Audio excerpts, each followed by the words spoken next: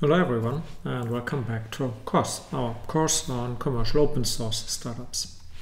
We are in the third part, and after introducing what startups are in the previous session, we will now look at how a startup can come out of research, and specifically how you as a student might be working with a professorship, or how you as a PhD student or wissenschaftlicher Mitarbeiterin at a professorship might want to work on a startup as part of your work, and how to arrange all of this.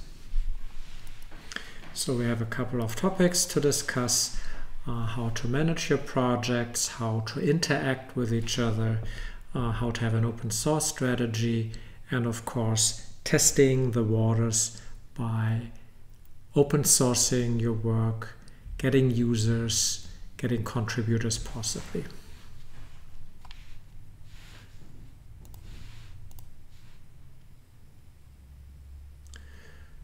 So research and startups at first glance don't go together well. Research as an output has a goal, has research papers and a dissertation possibly for yourself. And so that is not code. That is not validation of a business model. There is no business model. You want to publish research results. A startup, on the other hand, of course, is in search of a viable business model. So it wants to fill out that canvas with business model canvas with validated hypotheses that describe its business model, that determine a value proposition, and so you build a product that fulfills that value proposition and get it to customers. Ultimately, the goal of a startup is the startup a well-working organization in the end. So how to resolve that goal conflict? Well, by changing gears over time. If you are a PhD student, you have these two goals: get a dissertation, but also in this context, you want to build a startup from your work. So you have to simply manage your focus over time, and initially you will start with a clear 100% focus on your research, and over time shift it to the startup, where here startup means testing what people want and developing the supporting code for it. As you develop code, as you write programs as part of your dissertation to, say, support and evaluate research hypotheses, you can do so more or less elaborately, more or less throwaway or high quality like. And so it is your choice of focus and quality based on how sure you feel that this code actually makes sense.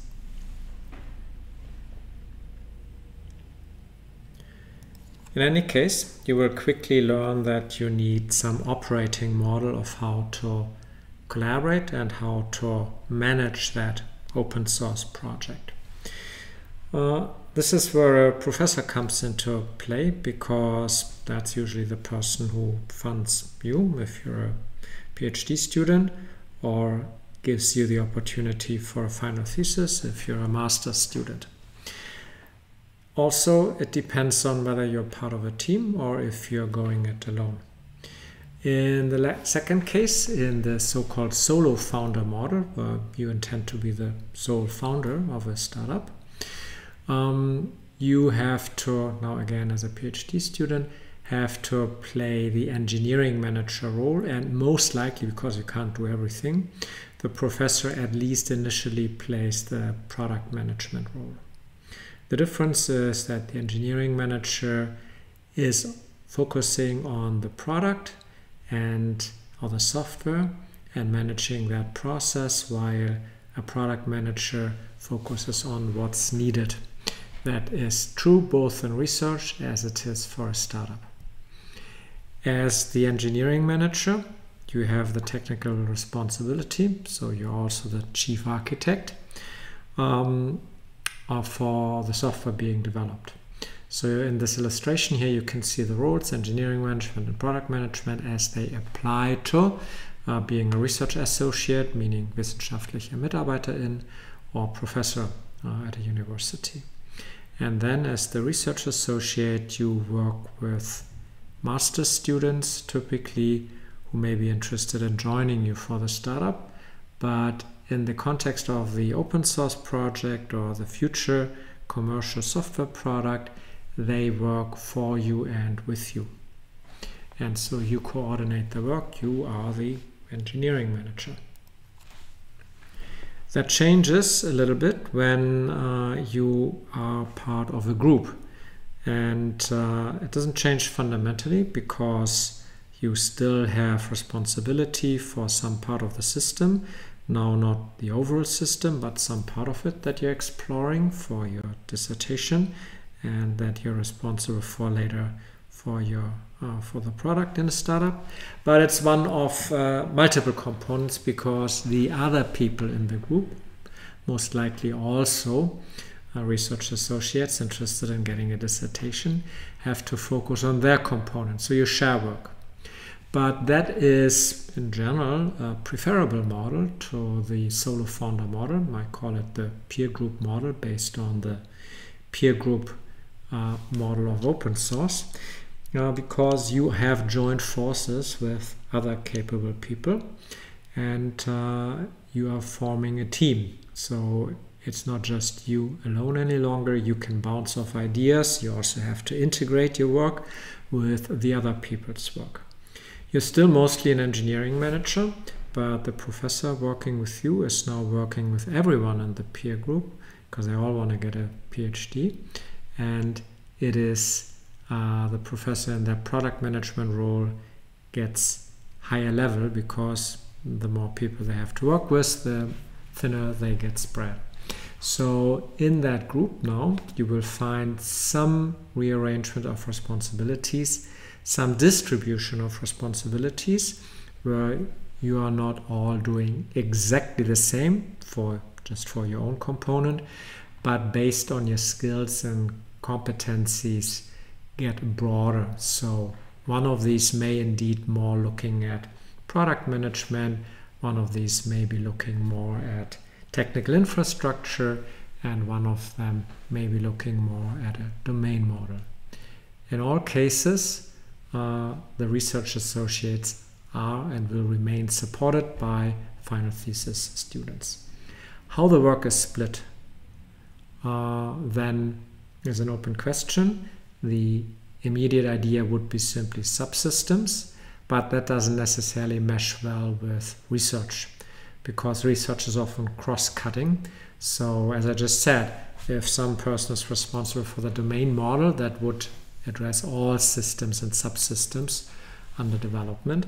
And so you all probably need a good understanding of the software and code base. A critical part of all of this is recruiting. The professor has to recruit the initial researchers or research associates and fund them. In Germany, at least, a research associate doesn't just get a stipend from the university, they get a full-blown salary, which is much more lucrative to be a research associate at a German university than, say, a PhD student in some Anglo-Saxon dominated country. However, those funds need to be acquired, and that's what the professor has to do.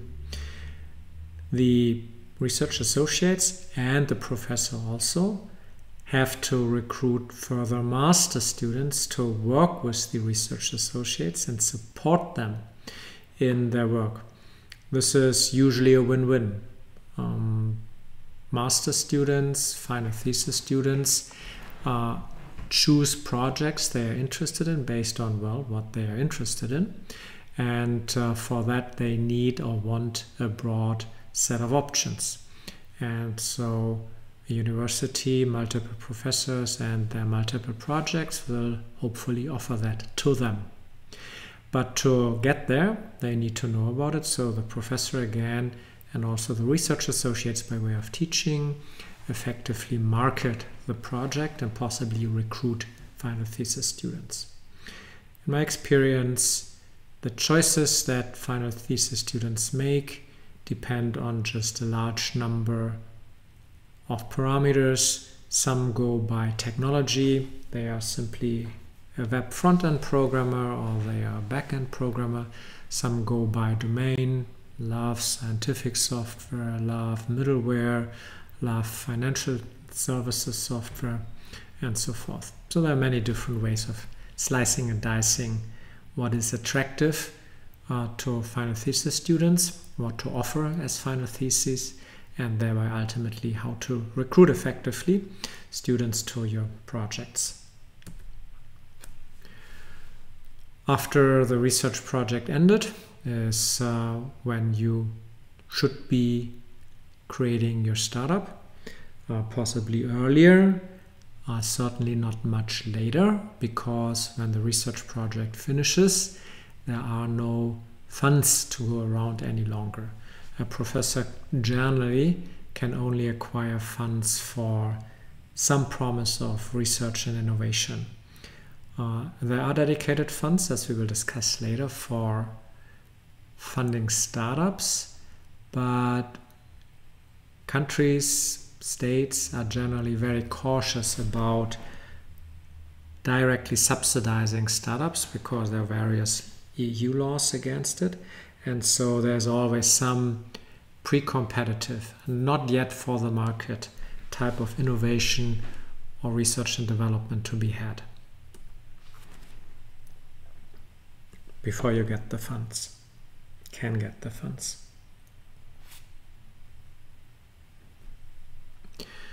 Now, how does a research associate work with student engineers?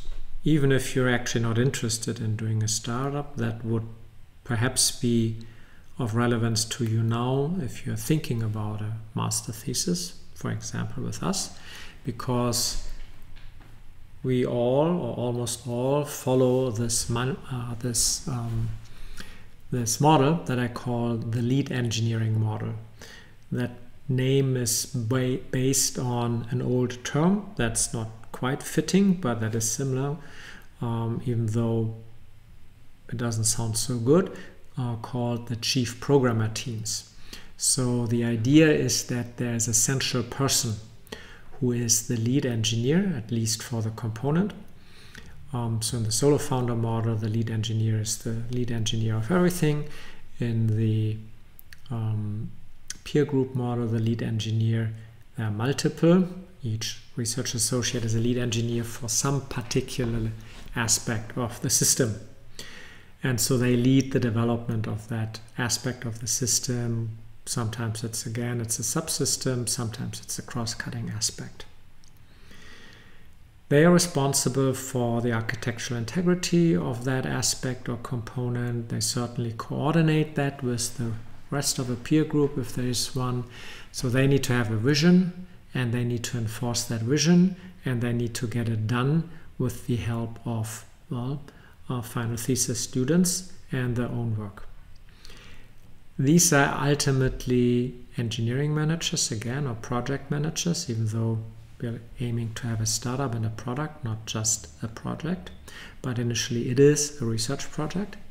So they manage effectively people as they contribute to the software. It's very much like an open source. The lead engineer is a committer and final thesis students are the contributors.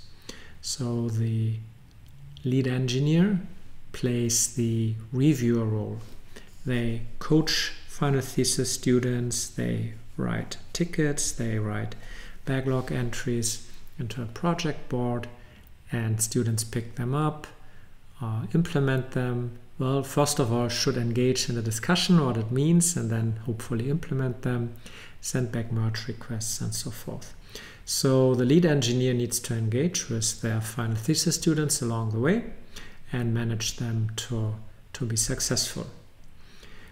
Again, initially these are master students. Later on, it's possibly open source volunteers. So a lot of terms are flying around now. These are roles of people, but they're always really the same. There's a context that determines which of the terms or the words you use, but they really mean the same.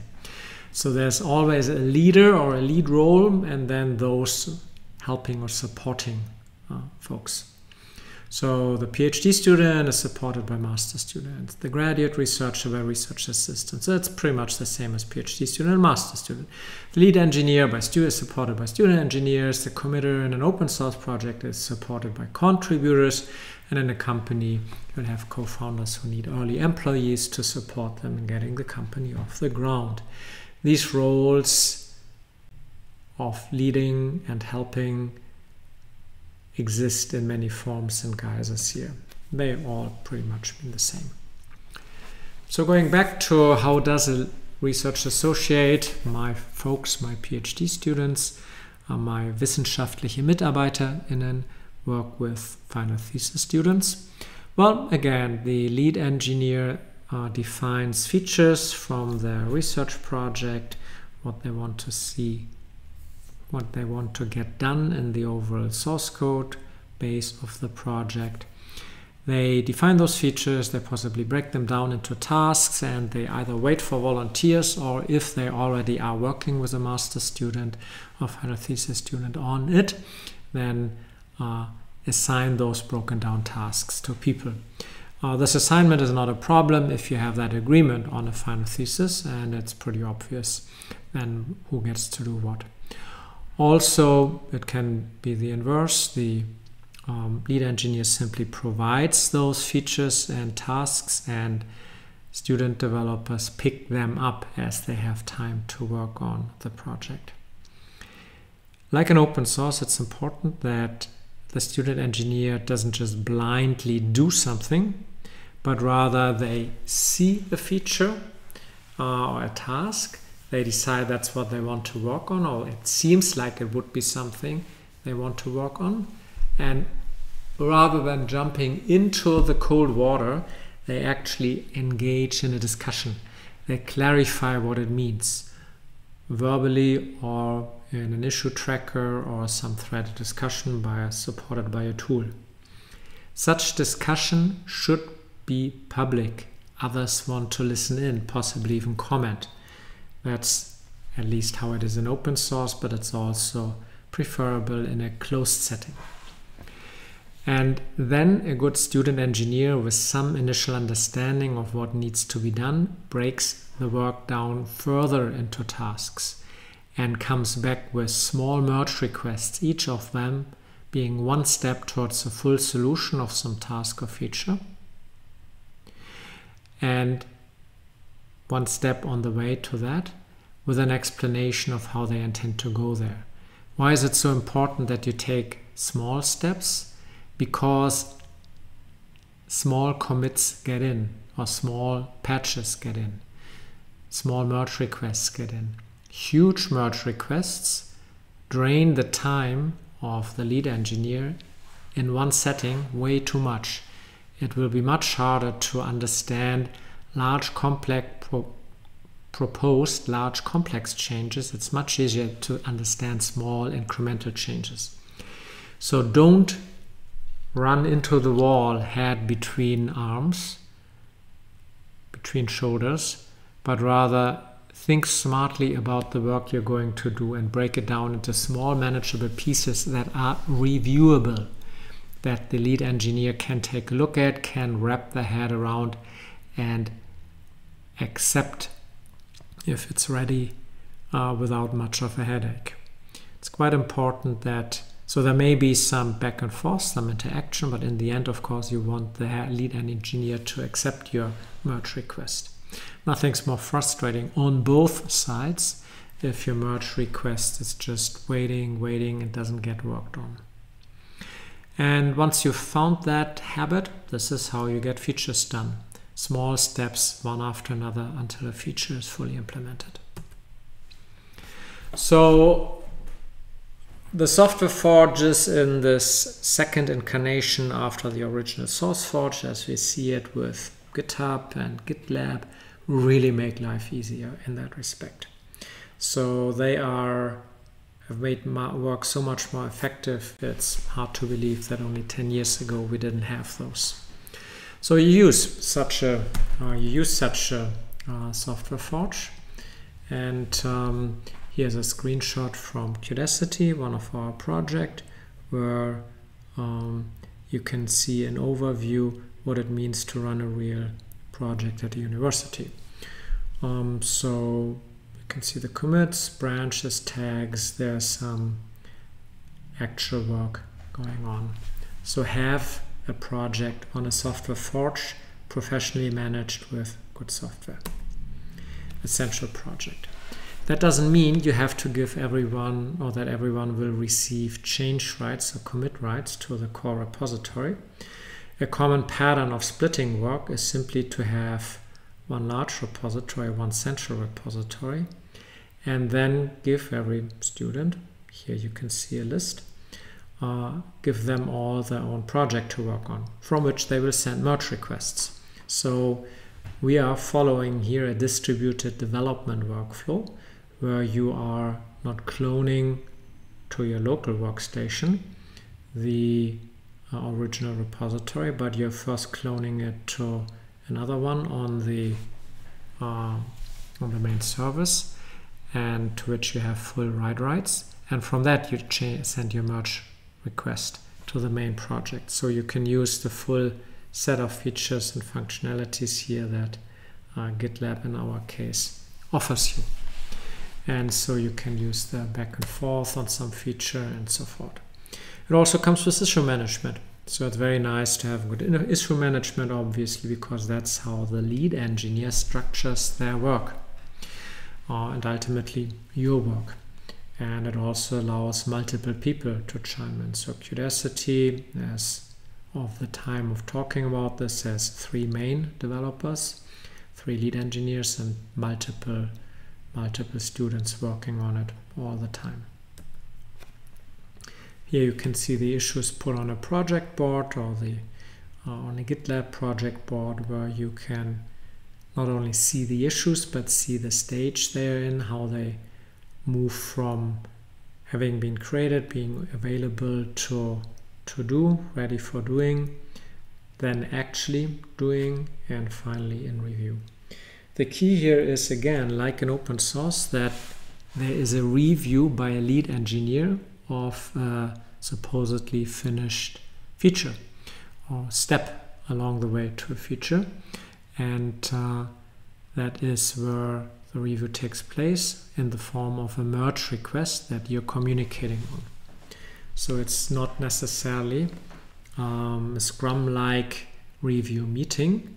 Most of the development at a university doesn't really proceed like Scrum does in a commercial context. We are all too distributed, working too independently. So it all takes place through tools, and there are no sprints. Things are ready when they are ready. And so that works well because people have different capabilities and don't like necessarily being put into a time harness, time boxes like in Scrum. Things end up in review when they're ready for review, and that's it, and then they will get reviewed. So you can see how that set of how finishing an issue, moving it to in review, and sending the corresponding merge request leads to that merge request backlog for the lead engineers. It does not lead to any automatic acceptance of the merge request, or that the issue that is in review is moved to closed or finished, but rather in that merge request, as you probably know, the lead engineer and the student engineer will collaborate or discuss the feature. Does it fulfill the definition of done criteria if you have some, or at least does it pass muster the conceptual and technical review of the architect, meaning the lead engineer. You can see that here in a threaded discussion for some merge request.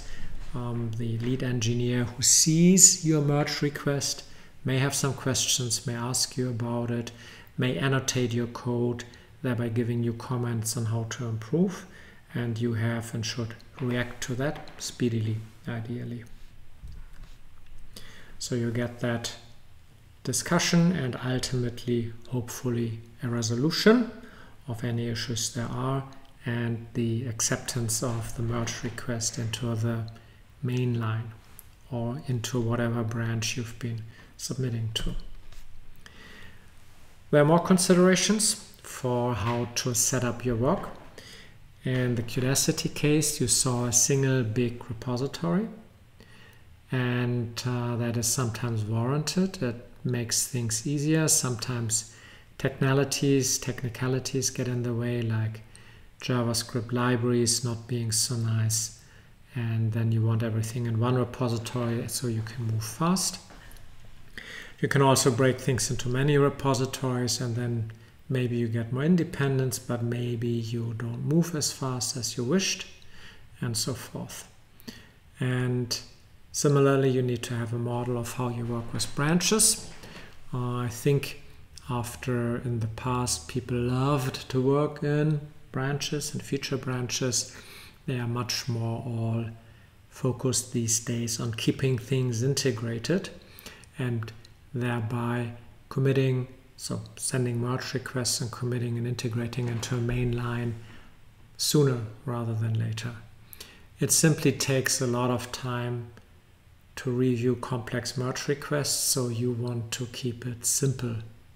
You want to make each merge request to be small so that you don't have to wait too long and get out of sync too often.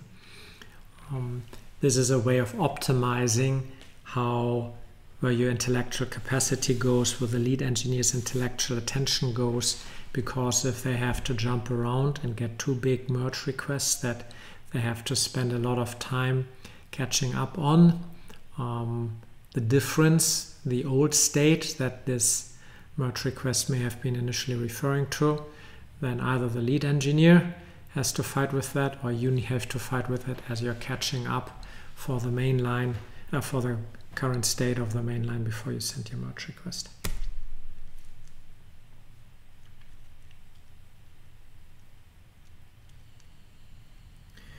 So, since we're talking about commercial open source startups, you obviously should have an open source strategy. In any project really that has potential commercial interests, you need to understand where those lie. And here you can see a schematic depiction of that. One model, or the one that I use, breaks functionality or features of the overall project into three different categories. Into features that are functionality that's not differentiating in any commercial sense. That is a reason to use in a commercial or practical sense, and that is a reason to buy in a commercial sense. Examples of non-differentiating features is, say, in some editor, the ability to load your work. Loading and saving documents has not made anyone buy a software or use a software. It's taken for granted, so it's not differentiating in any way. It doesn't make anyone come. People come because of the basic functionality. If it's a graphical editor, can you edit graphics nicely or not? That's the main reason to use. And then if you have something that customers don't easily have, or that you can withhold without upsetting users, so users, not customers yet, then you have some reason to buy. That could be, again, hosting the software in the cloud. Could also be, in the case of a graphical editor, some elaborating templating, some diagrammatic notation that only an extension that users have to pay for provides, and so forth. So that's the difference between features that are not differentiating, that are a reason to use, and that are a reason to buy. And of course, you need to find those reason to buy features and be careful in distinguishing them from reason to use. Non-differentiating features, there will be plenty of. So with these three categories, question is, what are the licenses, so what are the intellectual property regulations around it, and also who works on it, how and why and when. So first of all, the non-competitively differentiating features, they have no commercial value to you. So they just create costs. And so you'd be more than happy in general to share their development with the community. So that would be, makes them true community open source. And you don't mind if someone else, A, participates and contributes, you actually like that. And B, you don't mind that the license, that it's open source and that others can also use it. You still don't want it to be a copyleft license, obviously, but as long as it's a permissive license, it doesn't matter to you if others have their copyright in there, meaning you split the ownership between a community and yourself, the university. For the reason to use features, the copyright should be all yours because that's what you work with. But in terms of what it is that you develop, so I'm making a distinction here between product and process. But in terms of process and governance and determining what to work on, well, that is something you can discuss with the community and give them a say. So we can distinguish between the product and the IP of the product, which in case of reason to use features, the university needs to own all of it. And in case of non-differentiating features, the university doesn't quite bother.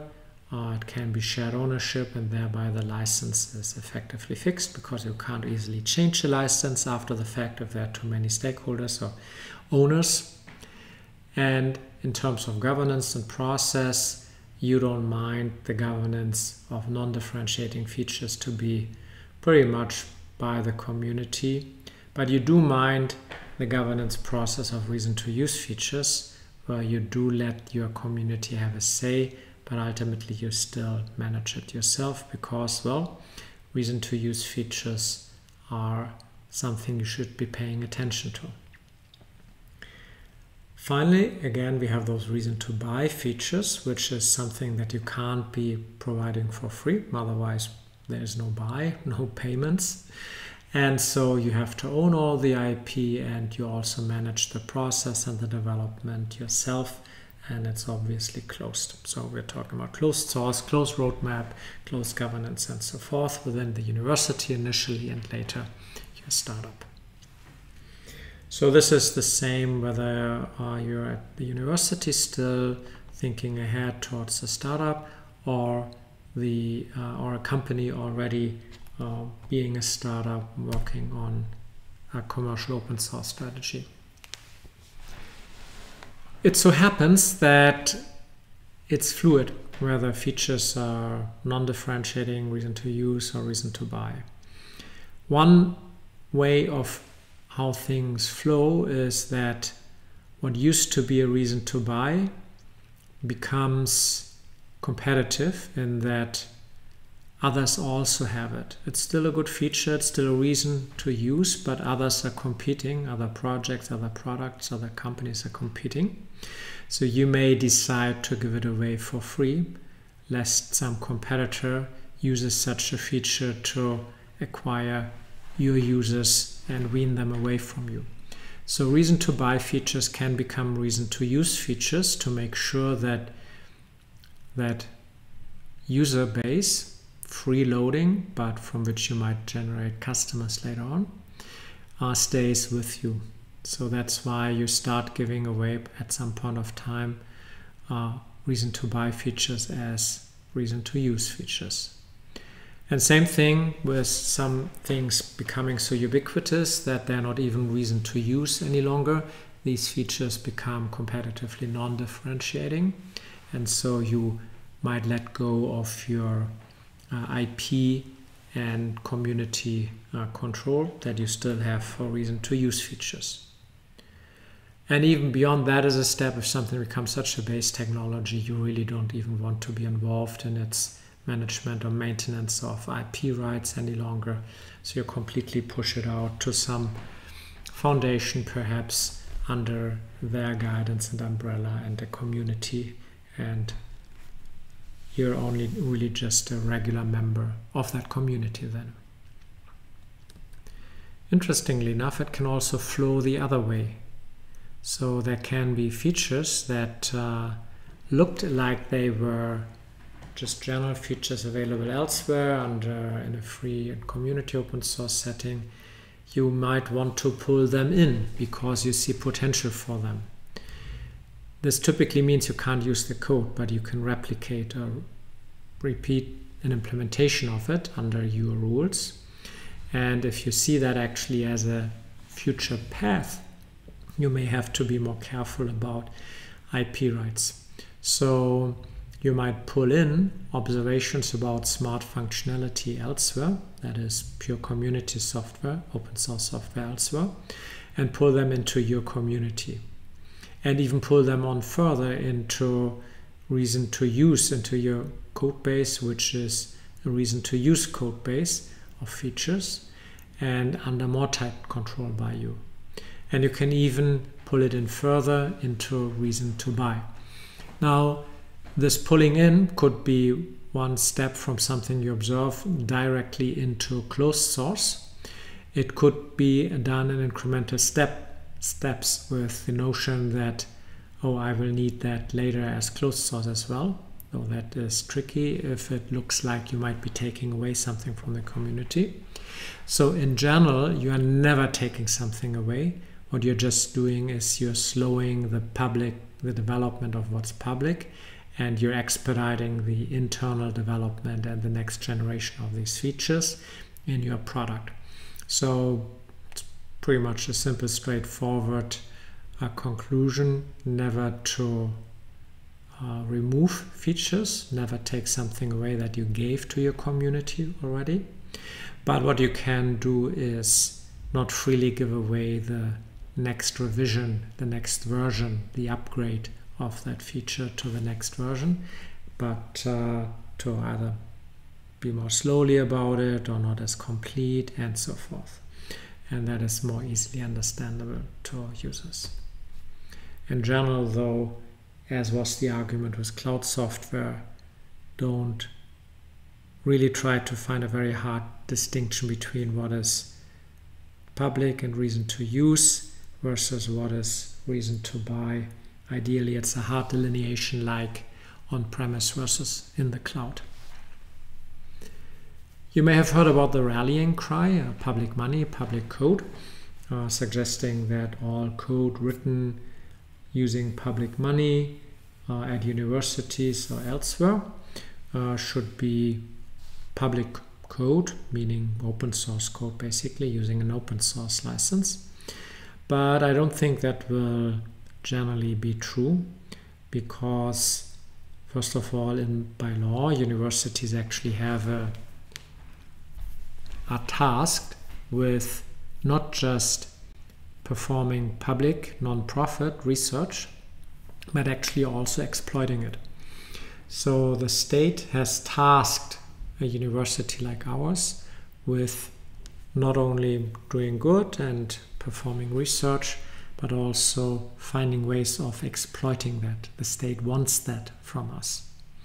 So as a consequence, the university really has these two arms: the non-profit pure research and the commercial exploitation, all the way to different parts of the university, sometimes charging VAT and sometimes not.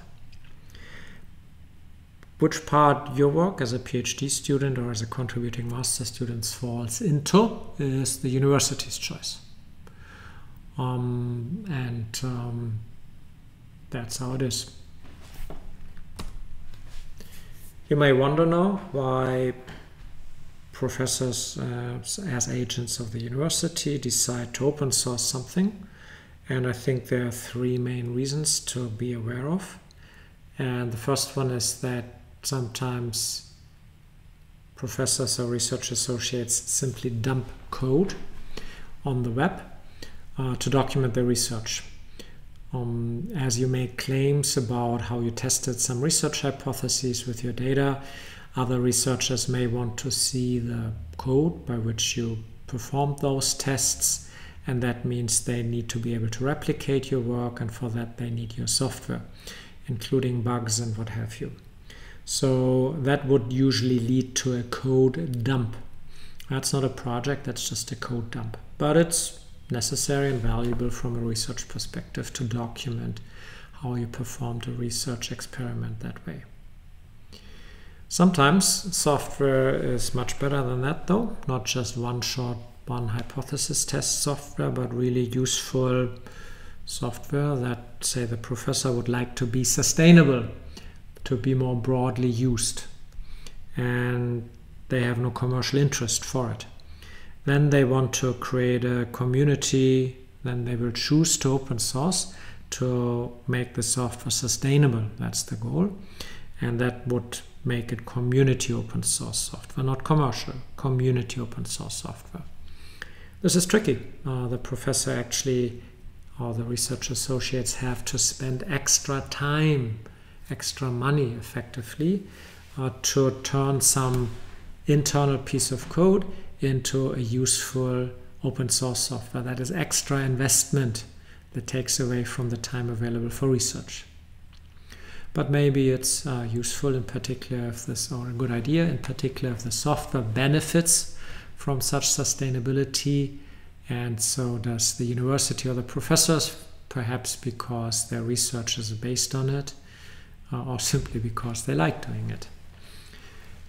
Finally, there's the reason why this course now exists. You want to commercialize software and you choose a commercial open source strategy. So professors or their research associates can also decide to commercialize the work they do at the university. And this then leads into this course and the strategies discussed here. And that's the third option.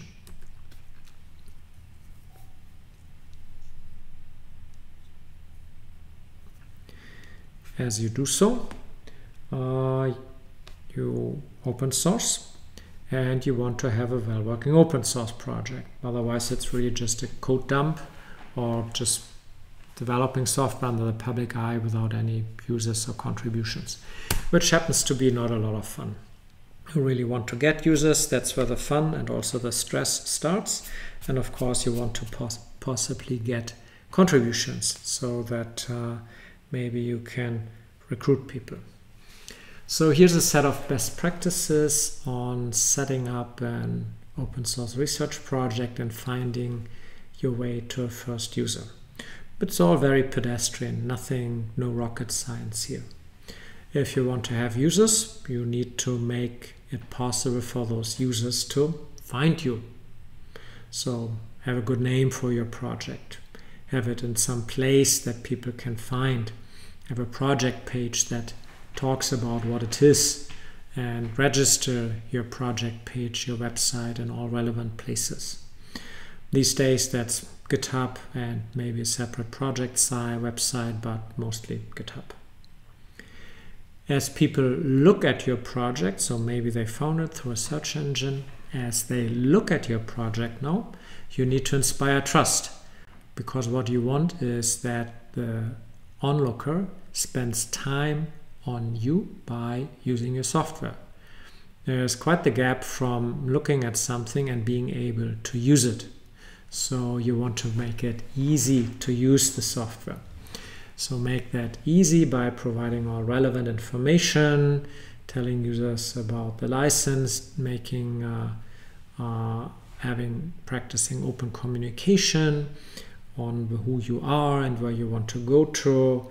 If there's anything sensitive, explain it. Why is it copyleft or not?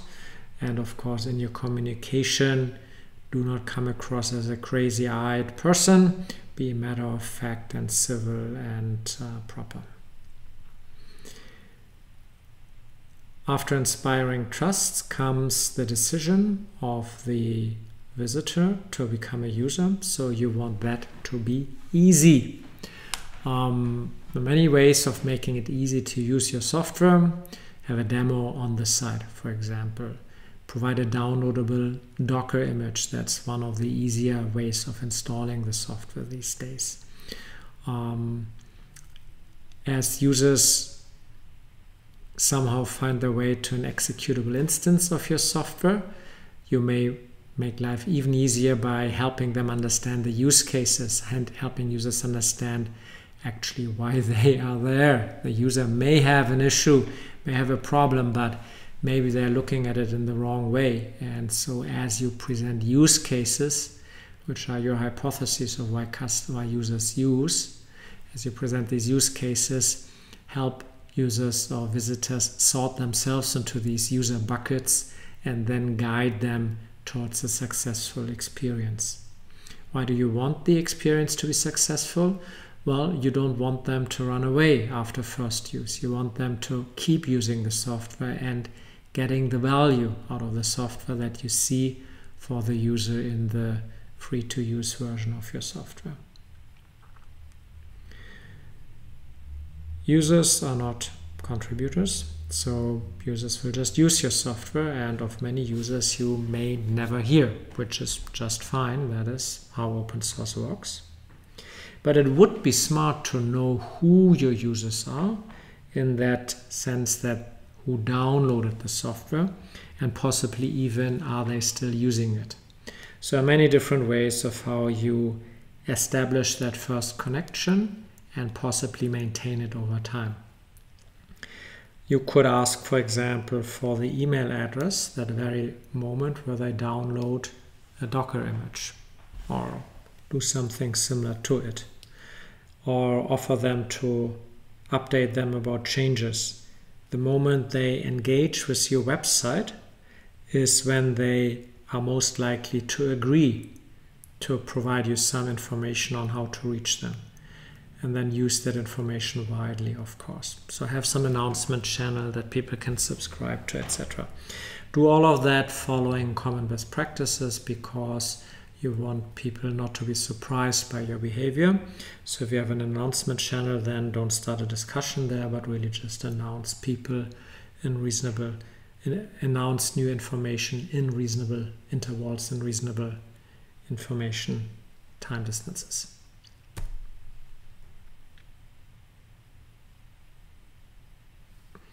So getting users is one thing. Maybe you're totally professional and your user and your software even has a heartbeat, so you know when they are using it, and you can reach out to them because you have their email address, what have you. You typically then, or possibly, may want to take a second step. In general, in community open source, sometimes less so in commercial open source, but in commercial open source, certainly for community, non-differentiating features as well.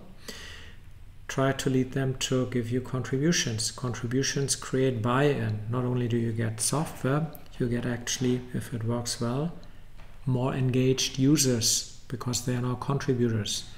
Those who are the marketeers for you, the free marketing providers, because they like your software, they talk about it, they go to user conferences and so forth. So as you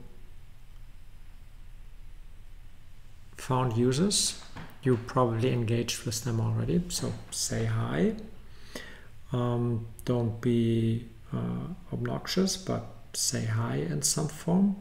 If they already come and give you a signal by writing something in a forum or a mailing list, certainly say hi and show that you recognize they are there. As they come, because maybe they want to contribute, there are different reasons why they come. Maybe they are bored, more likely they have a question, better yet they have a bug they want to report about, or even have a fix for a bug. As they come with this intention, make it easy for them to contribute.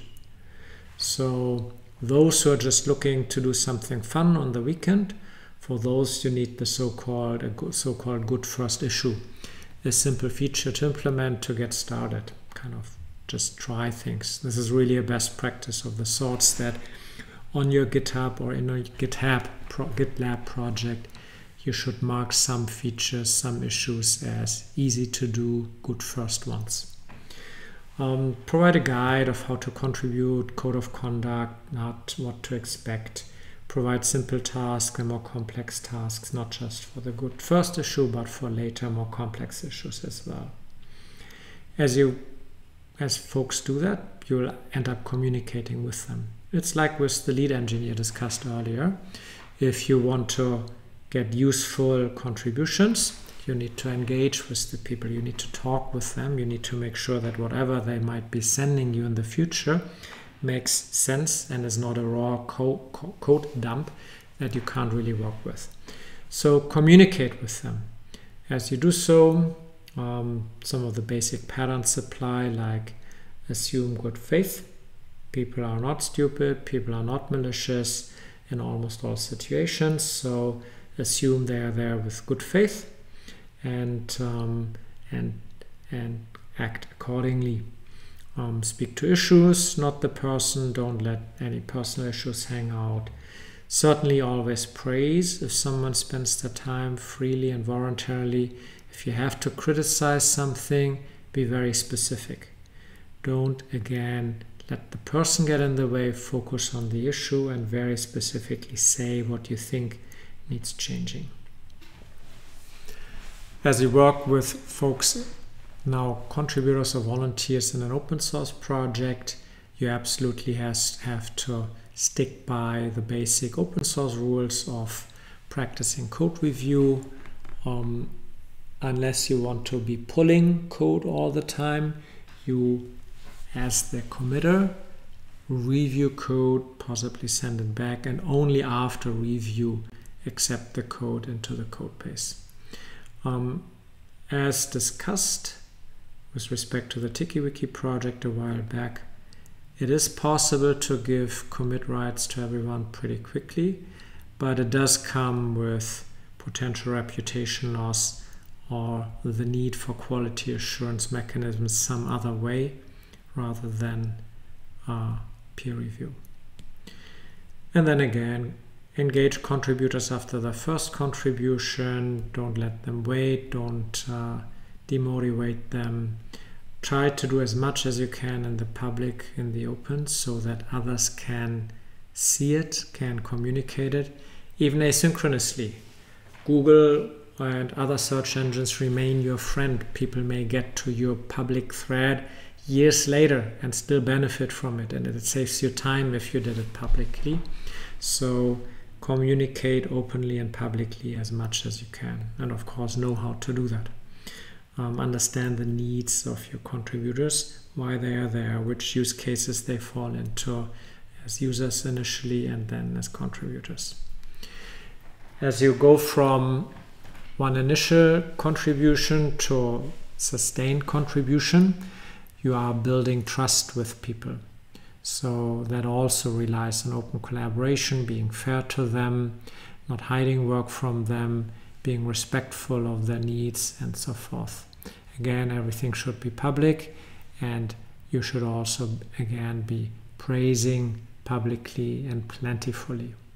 Even small successes can be celebrated. There are lots of good community management rules here. One of the harder things with commercial open source is to maintain the integrity of the intellectual property as needed for your potential business. So you simply need to watch that. Have a contributor license agreement or have a developer certificate of origin. GitHub and GitLab give you tools for managing those. And I think contributor license agreements are less controversial today than they used to be maybe only 5 years ago. So you don't necessarily have to expect a lot of pushback on those.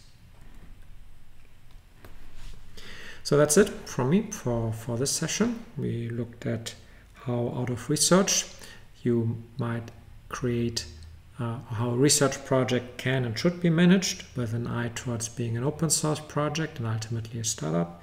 So that starting up is still outstanding. Next session, we looked at how you manage the project at the university and towards an open source project and how you can possibly find users and acquire contributors. So thank you very much for your time and attention for now, and see you in the next session.